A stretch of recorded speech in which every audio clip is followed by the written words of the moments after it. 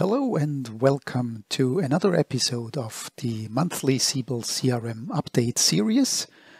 In the Siebel CRM 22.10 update, the only feature listed is OCI, Oracle Cloud Infrastructure, AI Services Integration. The OCI AI services are a collection of services with pre-built machine learning models. You can go to oracle.com, Artificial Intelligence AI Services, and learn more about it. And we will talk a little bit about this in this presentation. The pre-built integration of Siebel CRM with those OCI AI services leverages the OCI Java SDK, the software developer kit for Java, and has, as a result of that, a new Java business service which acts as the connector between Siebel and Oracle Cloud Infrastructure. Oracle has also created two out-of-the-box use cases to demonstrate the capabilities, and they elected the OCI language and speech services for those use cases. The language use case demonstrates how to identify PII, personal identifiable information, in a service request description field using named entity recognition, or NER.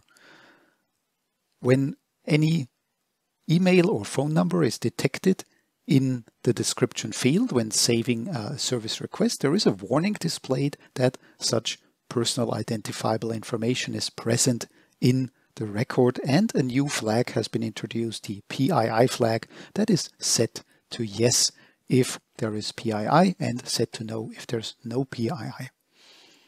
The speech use case works on service request attachments. There's a new transcribe button which allows the user to select a WAV file attachment, and upon hitting the transcribe button, OCI speech recognition will transcribe the audio content in a text file, and that text file will be uploaded as a new attachment for the user to open.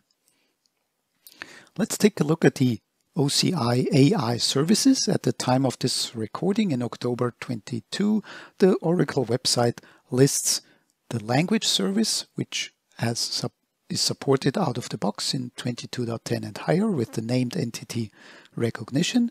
The language service also supports features like sentiment analysis or text categorization. The speech service can extract text from audio and video files. This is also supported for audio files in 22.10. And the other services, digital assistant, vision, anomaly detection or forecasting, are not included in the out-of-the-box use cases, but there are ways to connect to OCI, even in earlier versions of Siebel CRM, and use these services. Let's take a quick look at the resulting architecture of the OCI AI services integration. So on the object manager in the application or AI object manager, there are two business services, the OCI AI service, which supports the out-of-the-box use cases written by Oracle, and subsequently invokes the OCI AI web service. So that's the main generic connector service, which can be invoked in any usual traditional way, internal as a web service, business service, or by, as like any other business service, inbound REST calls. The OCI AI web service is a Java business service, so at runtime, the code is executed as Java class code on the internal application container, or aka SES Tomcat. The OCI SDK libraries are present on that Tomcat, along with an OCI config file with the user credentials and details of the OCI tenancy account and the private key file of that account. So this allows the secure connectivity to Oracle Cloud, where the AI Services API is invoked, and also object storage is used for the speech recognition to upload the audio file and to download the resulting text file.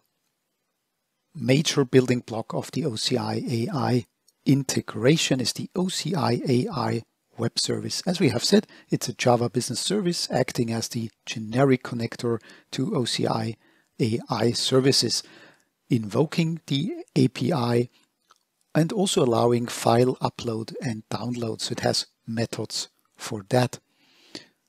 It's like any other business service. You can invoke it internally, as discussed. You can call it through the Siebel inbound REST API. Before you do that, you have to add it to the business service access list as usual. And below on the screenshot, you see an example body input arguments for the business service, calling the language sentiments API.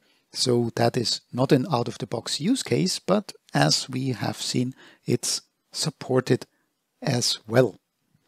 And if you are eager to learn all about this new and exciting OCI AI services integration, we are about to publish in short notice a new module to the Siebel 22+ workshop, completely dedicated to the OCI AI services integration in 22.10 and higher, and also dedicated to understanding the capabilities of the out-of-the-box integration and how to create a custom OCI AI service if you wish.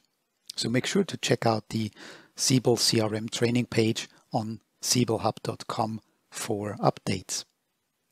Let's take a moment to discuss how to get to the latest Siebel CRM release. So 22.10 it is. Whatever release IP17 and higher you are on, you have to run the update process for all your environments. Let's start with the development or DR environment. So you take a backup of the environment and database, make sure everything is stopped, then run the MDE installer, which includes the option to run the post-install database update automatically. You must make sure that post-install DB update is run successfully. And if you want to include the OCI AI services integration, then you have to run the repository upgrade, and successfully so. Then you might have some configurations that you also do in the repository, and you test and deliver your repository changes. You might have some administrative changes along the way, depending on the gap you're bridging between your Siebel versions. And after implementing any changes on the administrative side that are necessary, you are done with the development environment. On test and production or RR environments, the process is a little bit shorter. So you still have to back up everything. You have to bring the environment down, run the MDE, run post-install database update. And if you have repository changes, very likely so, if you're interested in the OCI AI integration, then you have to make sure that the repository changes and any C data changes are successfully migrated using the migration application.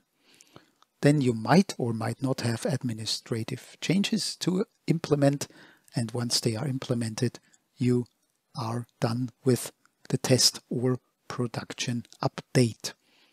Keep in mind that updating means going from any IP17 or higher version to the latest Siebel release, as opposed to upgrade. So the lower portion of the slide shows the upgrade paths if your environment is on IP16 or earlier, all the way down to 7.53.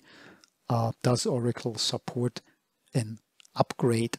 The older the version, the more effort it is to upgrade. So if you come from 7 releases like 7.5 and 7.7, you have a 2-step upgrade.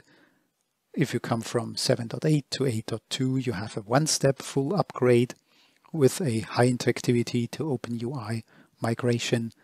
If you are on a modern IP Innovation Pack release, such as Innovation Pack 13 or 14, 15, 16, it's IRM It's the incremental repository merge that you do with, if you haven't implemented OpenUI already in those IP releases, then you have to migrate to OpenUI. And keep in mind that an upgrade is a complex project where you have to ask for help, usually by system integrators or Oracle, and the duration is measured in person months, if not person years, as opposed to an update. Once you are upgraded to the modern Siebel infrastructure, then you can do very quick updates measured in days at most to get from any version on IP17 or on continuous update releases such as 18.x to 22.x to the latest 22.x or higher. And there you have it. I hope you enjoyed this very quick Siebel CRM update highlight summary. Thanks for watching. Take care and bye-bye.